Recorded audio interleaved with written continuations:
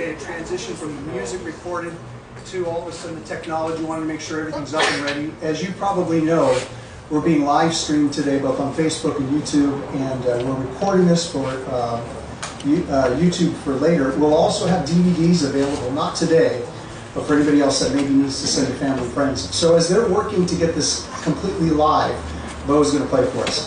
So thanks for being here.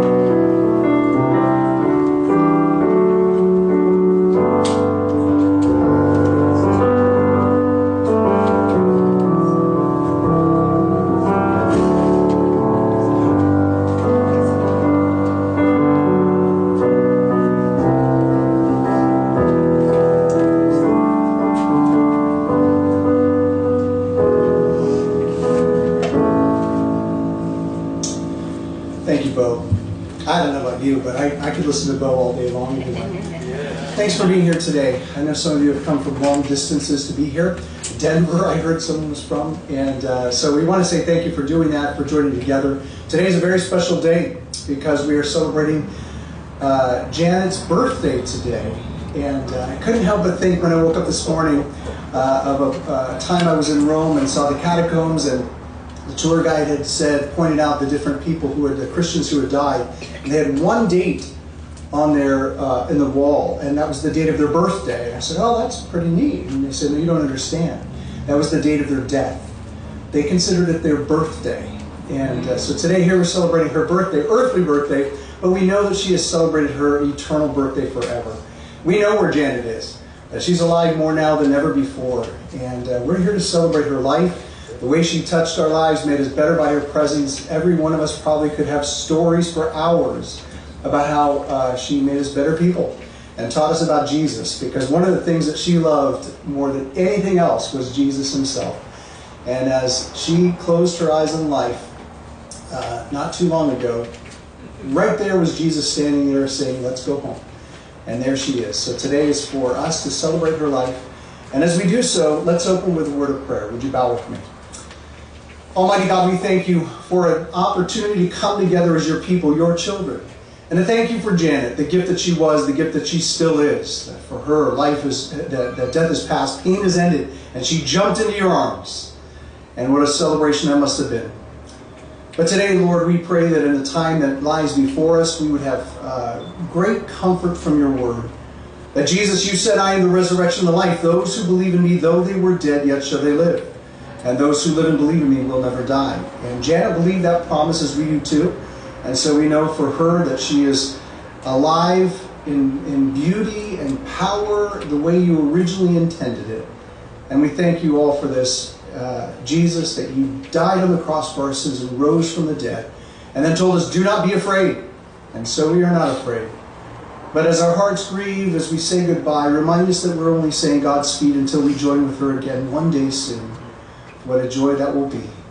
Bless us this morning as we gather together as family and friends. And just again, Holy Spirit, draw us together, comfort us, and remind us of the resurrection to eternal life, and that Janet is alive. We pray this in Jesus' name. Amen. Amen. One of the scriptures we'll read for today is, well, actually I'm going to wait on that one. A couple of scriptures that are very important to Janet. We'll come back to them in a moment.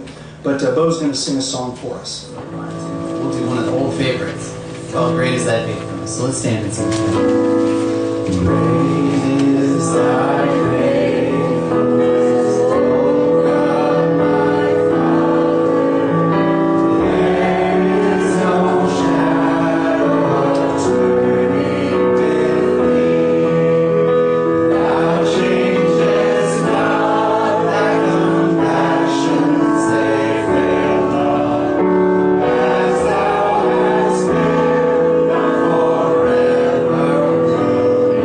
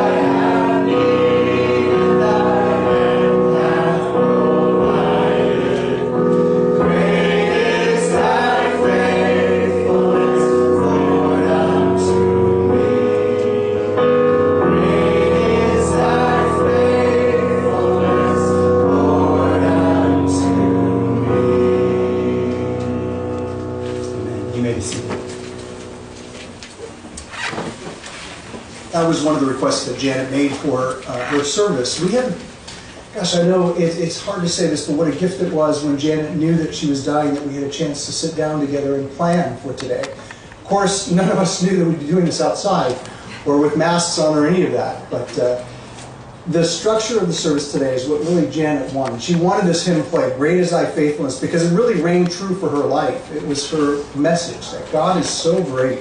Great is God's faithfulness. And then she chose the scripture from Ephesians 3, and she said, Ross, would you read this and do the meditation on it? I said, absolutely. Ephesians 3 is written by Paul while he's in jail at Rome. He's writing to the church at Ephesus. And he writes these words about God's salvation for the world and the Gentiles. And who would know, this great Pharisee, Paul, came to the understanding of knowing Jesus and then realizing salvation is for everyone, the Gentiles too. And he burst forth in a song of praise. I can imagine him in the jail cell talking to one of his scribes, and all of a sudden he's talking about God's theology and what God has done. He just couldn't help it. He had to burst forth in praise. He says these words, For this reason, I kneel before the Father, from whom every family in heaven and on earth derives its name. I pray that out of His glorious riches He may strengthen you with power through His Spirit in your inner being, so that Christ may dwell in your hearts through faith. And I pray that you, being rooted and established in love, may have power together with all the Lord's holy people to grasp the wide and long and high and deep, how wide and deep is the love of Christ, and to know this love that surpasses knowledge, that you may be filled to the measure of all the fullness of God. Now to Him who is able to do immeasurably more than all we ask or imagine, according to His power that is at work within us, to Him be glory in the church and in Christ Jesus throughout all generations, forever and ever. Amen. And I can just see that image of Paul bursting forth in that praise and perhaps jumping around the cell and singing, because this revelation is God's salvation is for all people who would accept it, and how beautiful. But to talk about the width and the depth and the love of Christ, that's what Janet wanted us to know. In her life, also, she wanted us to know that God can do incredibly more than we could ever ask or imagine. And I know this resonates with me, because when I sat with Janet time and time again to have coffee or to talk about her life, no matter how many times I met with her, I feel like I still didn't even know her. But there was more. And wait, there's more. And it was just powerful, because she recognized that in her life, God had done things that she never would have planned. It was better than before. And as she was preparing to die, and we had those precious moments together, she looked back on her life and she saw how God had done amazing things. I mean, working with Pat Boone, I mean, every woman in the world wanted to marry him. And, you know, he is the great star, and she just said, wow, and I got to work with him. I got to be with him. And all of you here from ministries throughout the generations, just how she treasured those moments. She loved those moments, because she really felt as though she was proclaiming the gospel in everything she did. I learned about her singles ministry, and I think there's a book that she wrote during that time over there, and her prominence, her time with television shows, and then her programs. And yet through it all, Janet was one of the most humble people I ever met. I kept having to coax her to draw out more from her life. And no matter how many times we met, I felt like there was still yet more. I asked her to teach classes here at the church.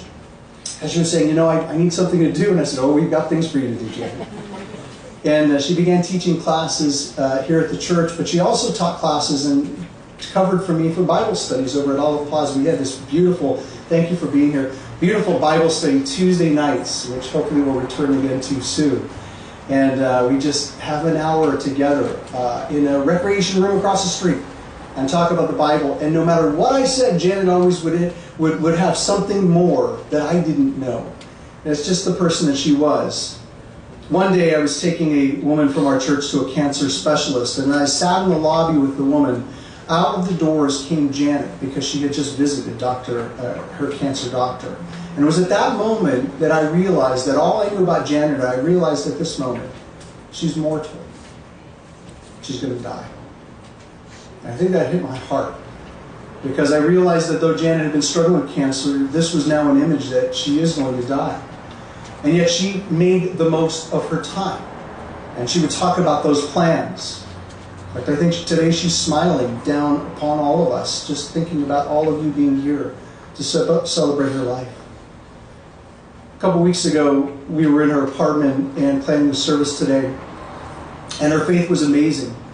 One of the conversations I had with her throughout the last couple of years was the 23rd Psalm. She loved the 23rd Psalm. And she talked about trusting in the Lord, how this shepherd on the hillside of Bethlehem had sung these words, became one of the greatest kings in history, and all the things that it talks about just encapsulates life and faith with God. A person who knows God is lavished upon with great things. The feast that God prepares, the anointing of the head, the cup that overflows and runs over. We talked about the valley of the shadow of death, and she shared with me about how, it's really just a shadow, not a reality. Because of what Jesus had done, it's just a shadow, and we are not to be afraid. And so I thought about those words as I received the phone call from some of you telling me that she had crossed from life to eternal life. And there was this image that came to my heart as I thought about Janet and her love for Jesus. At one moment her eyes closed on this life and they opened to see Jesus, who had always been there with her. But now she jumped into his arms. And I, for some reason, thought of these beautiful words from the Song of Songs, Song of Solomon, in which I felt as if Jesus probably said to her, "Arise, my darling, my beautiful one. Come with me. See, the winter is past, the rains are over and gone, flowers appear on the earth, the season of singing has come, the cooing of doves is heard in our land. The fig tree forms its early fruit, the blossoming vines spread their fragrance. Arise, come, my darling, my beautiful one, come with me." And she went. And she didn't feebly get out of bed. She jumped out of bed. In fact, we know, according to what we read in the scripture, that the place where God is, there's no more pain, no more suffering. No more beds, no more wheelchairs, no more canes needed, because we're made perfect. And I had this image of her standing with Jesus and Jesus walking with her through the valley of the shadow of death and now bringing her into the fullness of life, and then saying to her at one point, "Well done, my good and faithful servant." And then placing that winner's wreath, the crown upon her head. And Janet just smiling, because the race had been won. She fought the good fight, and now that crown was upon her. I imagine her standing with Jesus, and I love the words. I want to use this one scripture as I end the meditation today. Jesus said, after being with his disciples for at least 3 years, he said to them, he turned to them one day, he knew he was going to die, they didn't understand it, and he said these words, "Do not let your hearts be troubled. Do not let them be afraid. You believe in God, believe also in me. In my Father's house are many mansions. If it were not so, I would have told you. But now I go to prepare a place for you, and if I go and prepare a place for you, I will come again and receive you to myself. That where I am, there you may be also, and the way you know. I am the way, the truth, and the life. No one comes to the Father but by me." And in that dialogue, Jesus would end by saying, "My peace I give to you, not the same one the world gives, give I to you. Do not let your hearts be troubled. Do not let them be afraid." And that's the message for us, I think Janet would want us to know. That God can do incredibly beyond anything we can ever ask or even imagine. Because it came true in her life. And it's true for us as well. But then when we come to that moment, we don't die. We cross from life to eternal life. And there's Jesus who will say, "Welcome home."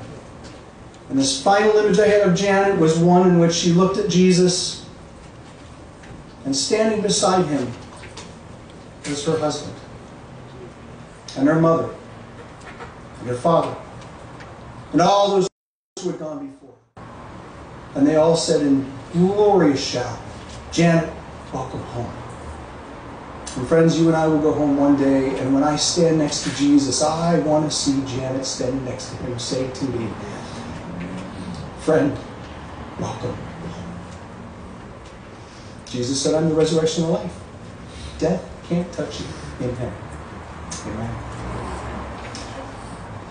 Bernie, you have a song for us. Thank you.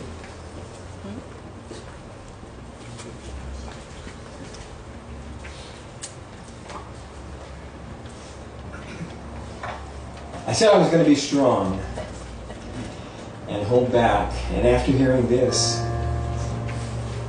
it melts my heart. But I got to tell you, there's so much I could say about Janet and our relationship. I was with her when she was in her singles ministry a few times and participating in that. And so the book that she wrote, there's even some extra copies there for any of you who might be interested. And just the display of the cassette tapes of her teachings at the retreat that she had. I was a part of that. In our family, we had the uniqueness of music throughout our family.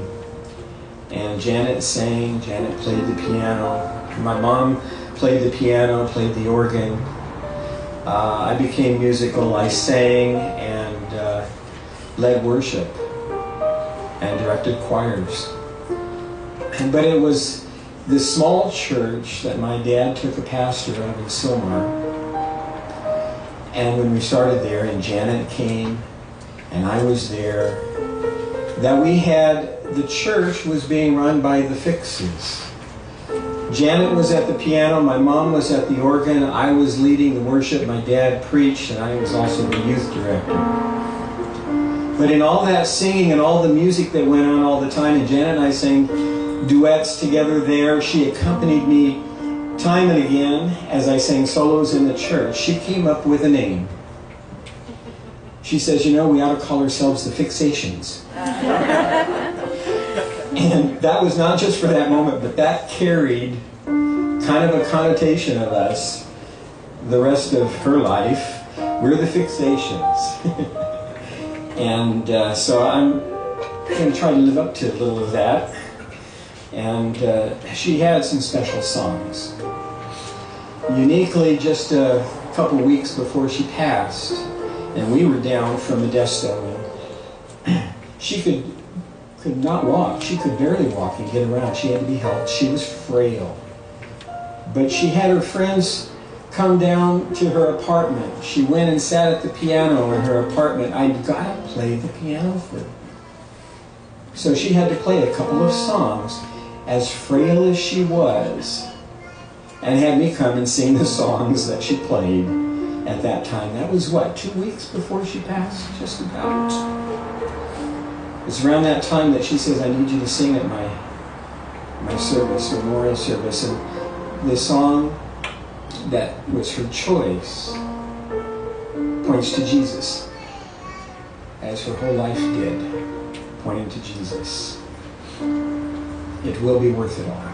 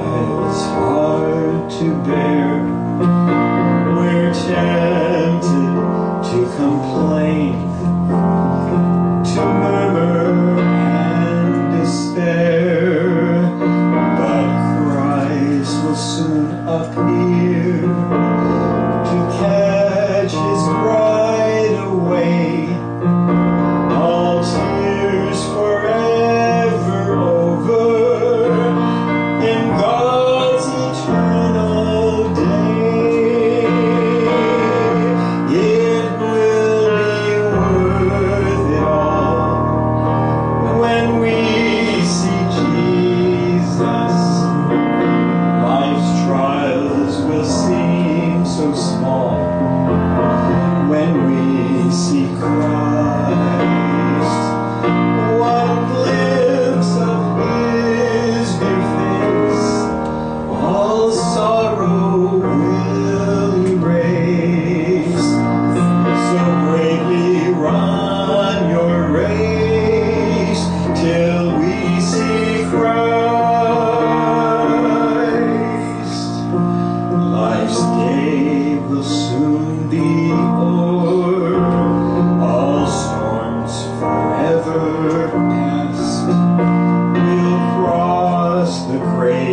divide to glory, safe at last. We'll share the joys of heaven, a harp, a home, a crown.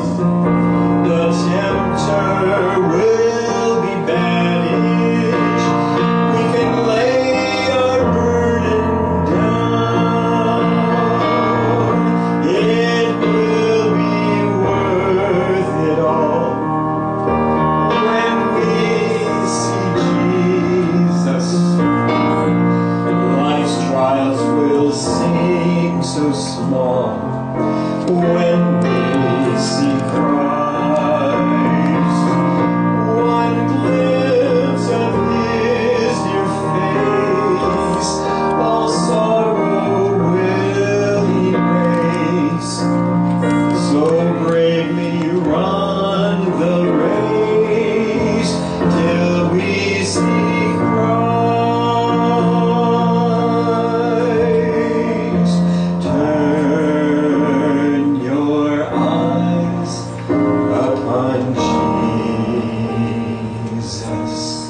Look full in His wonderful face, and the things of earth, they'll grow strangely dim in the light of His glory and grace.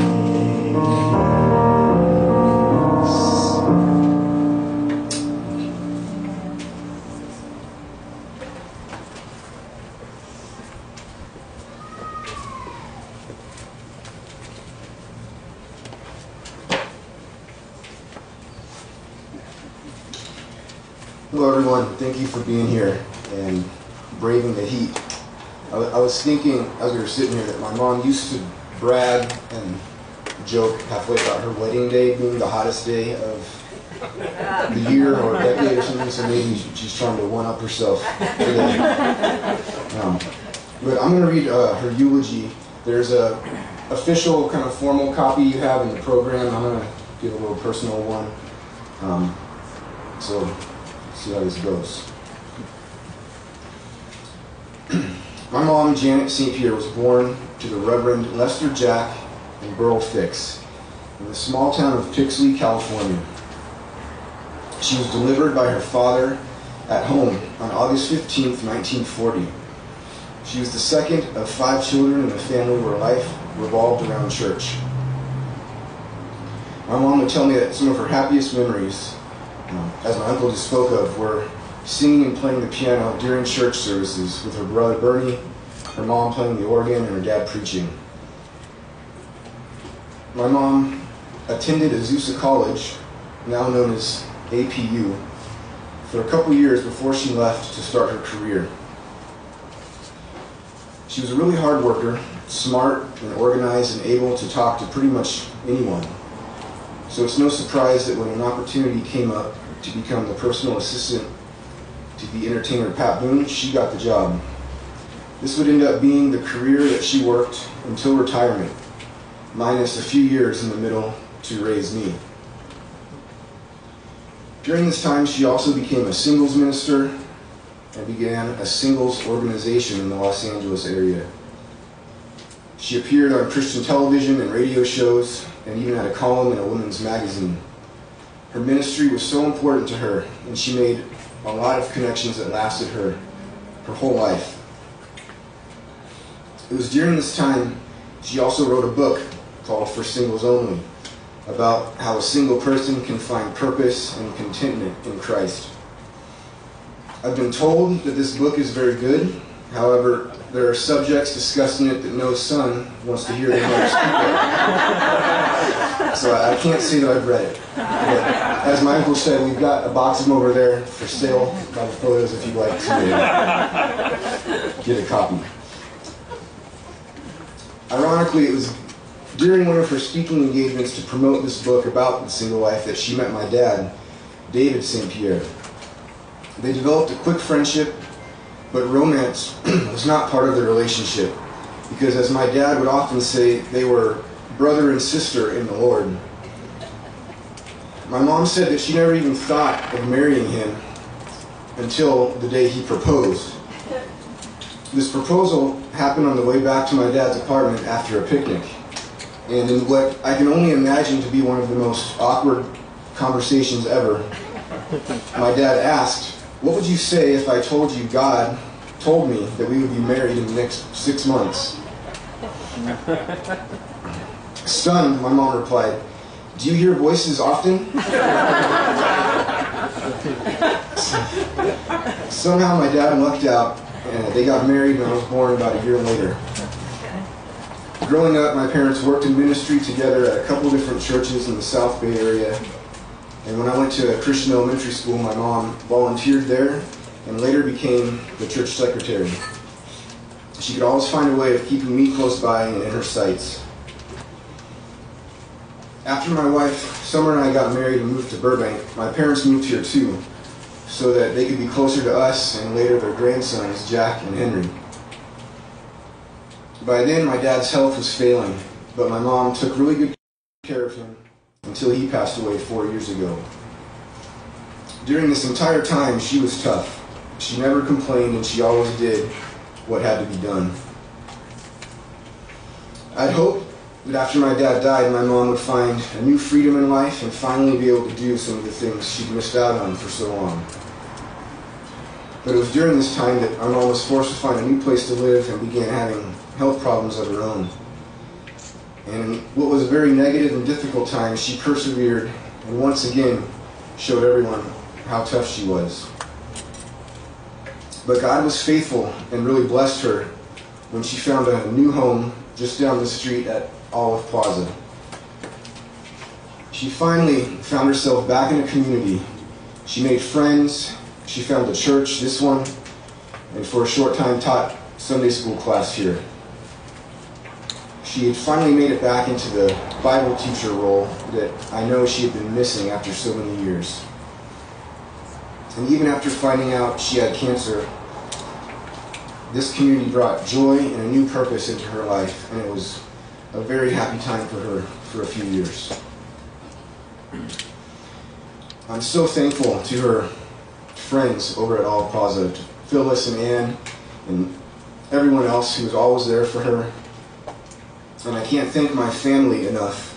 My Aunt Anita, Uncle Bernie, and Betty, and Cousin Diana, who came down here so many different times and from so far away to help care for my mom, especially in this last year. When it got close to the end, my mom never had to be alone because of the sacrifices you all made to be here with her. And it meant so much to her that you were willing to do that. And I really don't know what we would have done without you.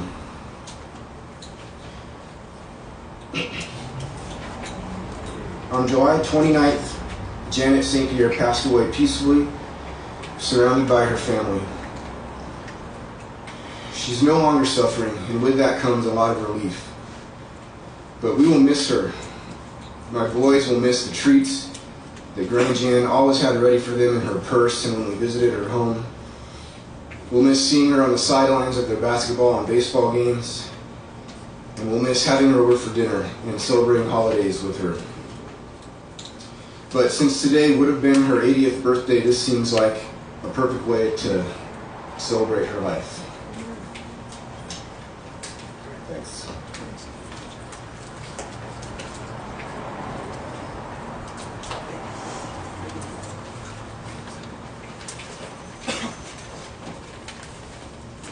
You got it. Wasn't sure if I should introduce you, but you're in front. Diana Martinez, come on up.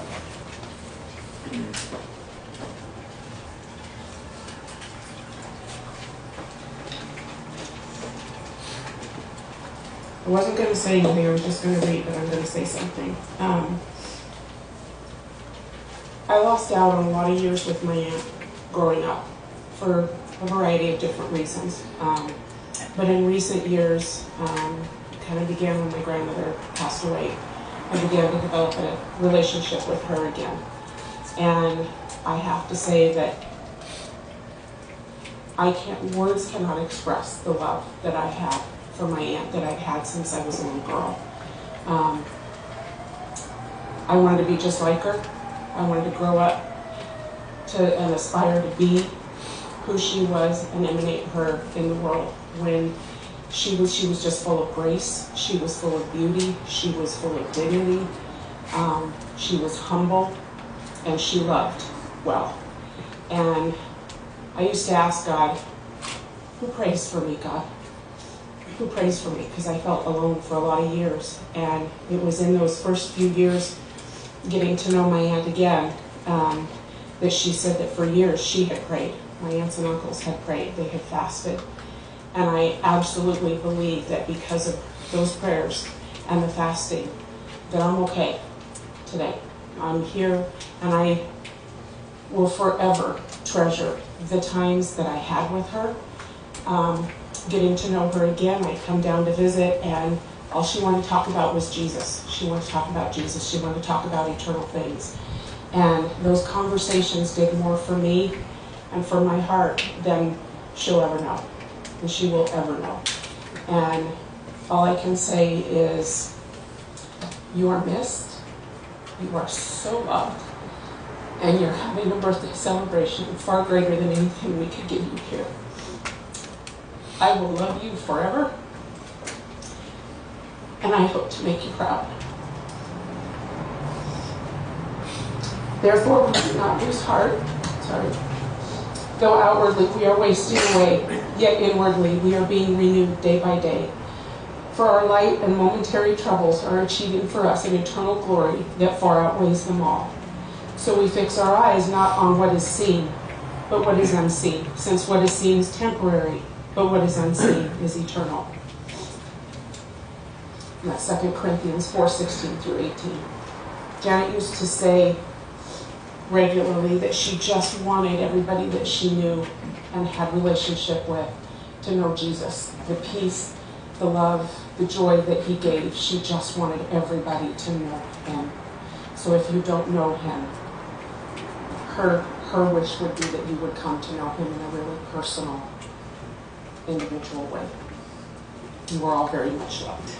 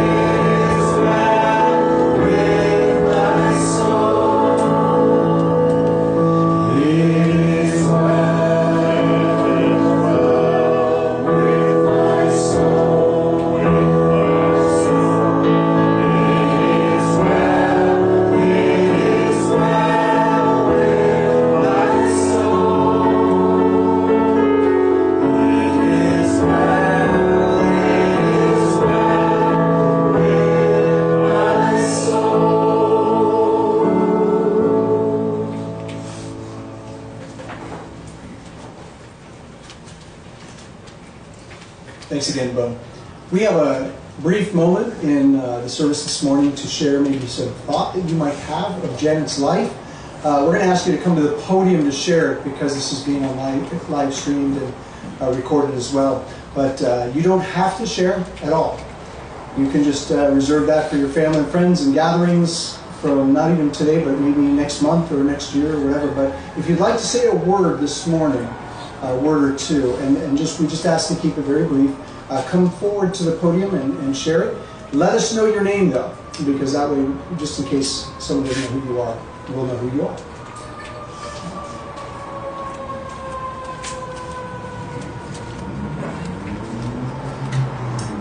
Thanks, Pat.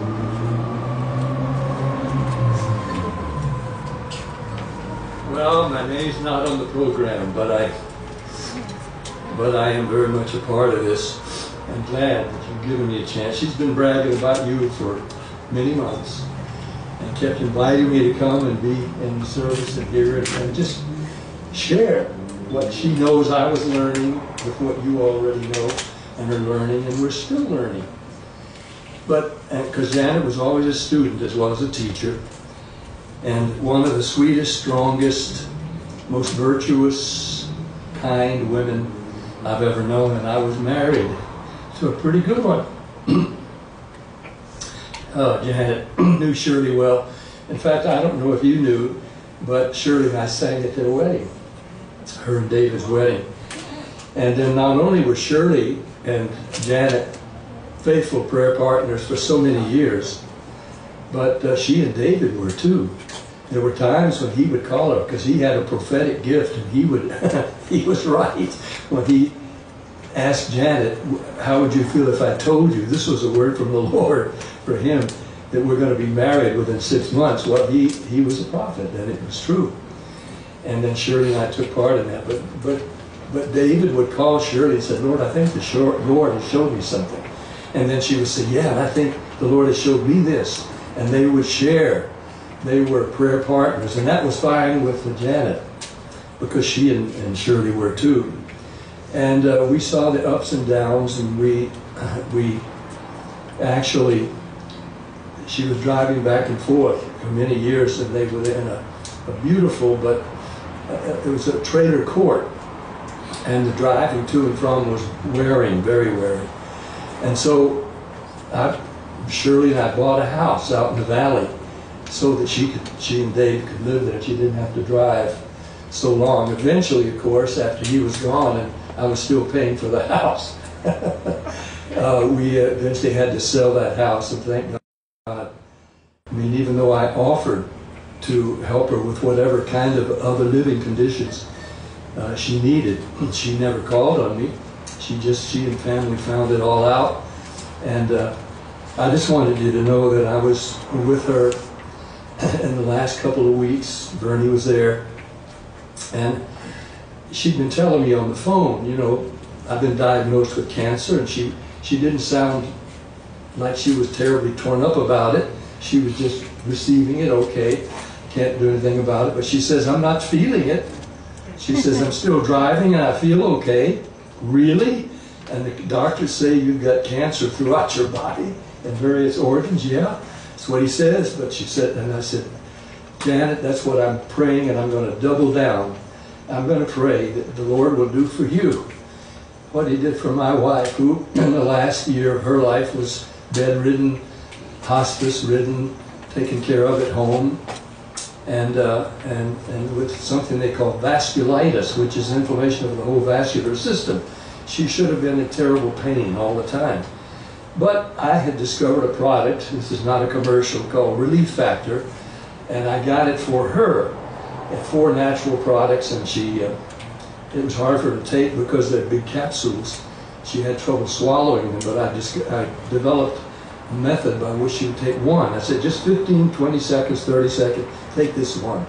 So she would get the one down. And then I said, okay, that was 30 seconds. Now let's do another one. In 2 or 3 minutes, I would get all 4 down. Well, anyway, after about 5 days, she'd been complaining about arthritic symptoms in her back and neck as well as the vasculitis. And she said, this pain is just awful. I said, what is the pain level? She said, on a 1 to 10, 8. That's for surely it would have been 11 for anybody else. And she said it's an 8. And so, but after about 5 days, taking the relief factor, she wasn't complaining. I said, what's your pain level now? She thought a minute. She said 3. Really? And another 3 or 4 days, she wasn't complaining. And I said, are you feeling any pain now? No. So God answered our prayer. I can't say it was just relief factor. It was really the Lord. But he was evidently using the natural products that he did create for the purpose of combating inflammation, among other things maybe. But in that last period of her life, the last few weeks, though she was ravaged, she was not feeling pain, and we were singing Blessed Assurance as Shirley breathed her last and was face to face with Jesus. So I told Janet, I'm praying that for you, that you will be pain-free until you go meet Jesus. She said, yes, that's what I'm praying for. And that prayer was answered, at least in a couple of weeks, 3 or 4 weeks ago when I was with her last. I was holding her hand, sitting on the couch, praying. I said, I think the Lord has been answering our prayer, hasn't he? Are you feeling any pain? No. There may have been minor irritations or some, but not enough for her to even complain about. And so I feel that the Lord answered our prayer, her prayer, our prayers, that she just blissfully went to sleep. And as you said, when her eyes opened, she was looking at the face of her Savior. And soon after that, the face of her love in this life, David. And I said to Lindy, my daughter here just now, this is why and how we live. Moments like this, when each of our times come, that everybody can have that same blessed assurance that Janet has, and Andrew and all who know her. She hasn't died. She laid that well-worn body aside, and now she's fresh and new, and she's with the Lord and with her parents, and there for eternity. And that's what she wants for all of us, and that's her message. And it wasn't just her verbal message. Her whole life was and will always be that message. We can be there too if we follow her example.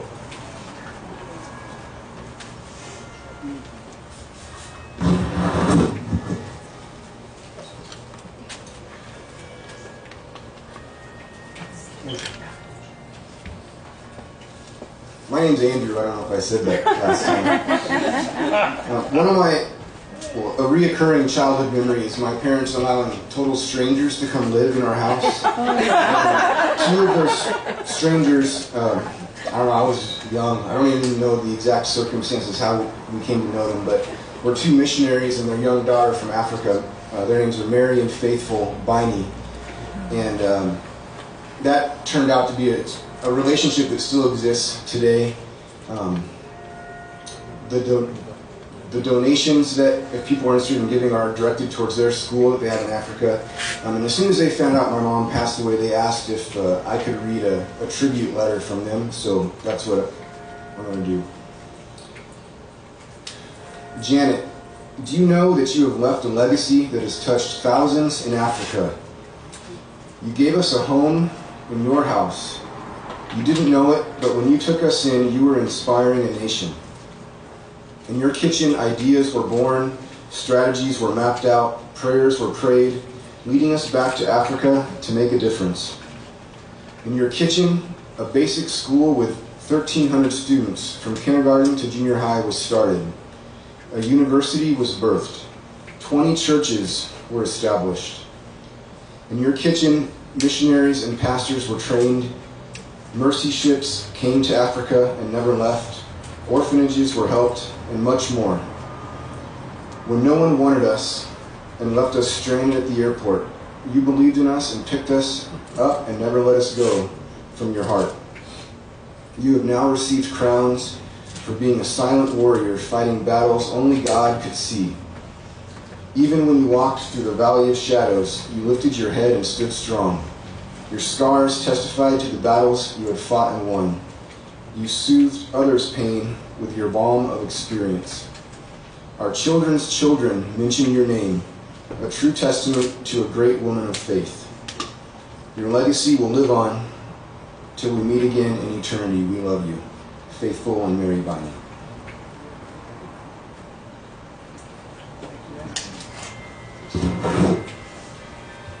Anyone else? Just a very brief minute.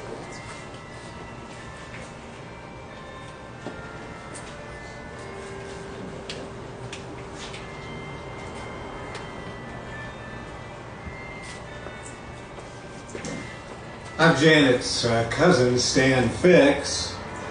My dad was her dad's older brother, and they both were pastors, as I subsequently became a pastor. And in fact, for 3 years at a church in Santa Ana, Janet was my father's secretary. But one of the ways we grieve is with humor, with a little smile on our face. And I'd like to share an episode from Janet's wedding. We were sitting with the family near the front. I had one child, about 1.5 years old, and we were from an evangelical tradition, but not one that speaks back to the preacher, dialogues with the preacher with an amen or whatever. And right after the booms sang, my 1.5-year-old daughter Shannon yelled out, "Amen!" And my wife scooped her up and took her out of the church building.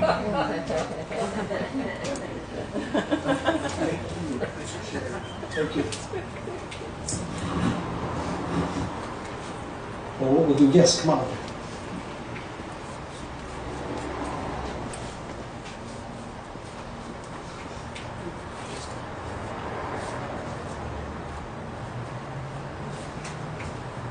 God bless you all. My name is Ruth Rocha, and I have one of the greatest privilege to be at the end of life with my dear friend Janet. I was also with my dear friend David. So I had the privilege to be at the with David the night before he went to be with the Lord, and with Janet a couple of days before she went to be with the Lord. So I can give testimony of what a great life of them in the years that I met Janet. What a great example of a woman of God she was. She was everything and even more that everybody has said. But she was a wonderful sister. She was a wonderful mother. She was a remarkable wife. She was a great friend. And friendship is such a gift. I came to work for Janet to take care of David. That's how we met. But Janet was the kind of person that didn't look down on anybody. And from the moment that I walked in for the interview, we became friends. I didn't get the privilege to meet David until I actually was taking care of him, because he didn't want to meet anybody. He didn't want anybody to take care of him. I enjoy her sense of humor. I enjoy her strength even to the end. I can tell you that by the grace of God, she sat strong every day to the end. I was there when the nurses couldn't understand why she was still feeling the way that she was feeling. That she's supposed to be feeling this excruciating pain and in agony. No. She was blessing when her beloved friends at the house needed a prayer. She would tell me, she said, "Ruth," she called me Ruthie. She would say, "Ruthie, wake me up when Phyllis comes. She's going through something and she needs prayer." She says, "Ruthie, I'm going to go away." She said, "But I want you to please keep Andrew in your prayers." She carried Andrew so in her heart to the very end. He was his joy, her joy. He was her pride and joy. Just to look at even to that cup, the drinking cup that he had given her, he gave her so much pride. But she wasn't so proud of his accomplishments. He is a great man, but the kind of man that he has become, Andrew, that's what I stand here. Everybody knows Janet, but I knew your mother. I knew the heart of your mother toward you, toward her grandchildren, toward you, Summer. She was a woman that tried to understand people instead of judging them. If we wrong her, she tried to find an excuse for our wrongdoings and ask for forgiveness to move on. She had a very forgiving heart. That's the woman that I met. A woman that preached 1,000 sermons without words, that had lived footprints of Jesus and the perfume of Jesus everywhere she went. And I hope that we will continue to remember who Janet is, because she will live in our hearts and in our memories as we look at her wonderful life. God bless you. God bless you, Andrew and family. Thank you for the privilege that you gave me to be by her side in her later days. That was an honor from Jesus. God bless you.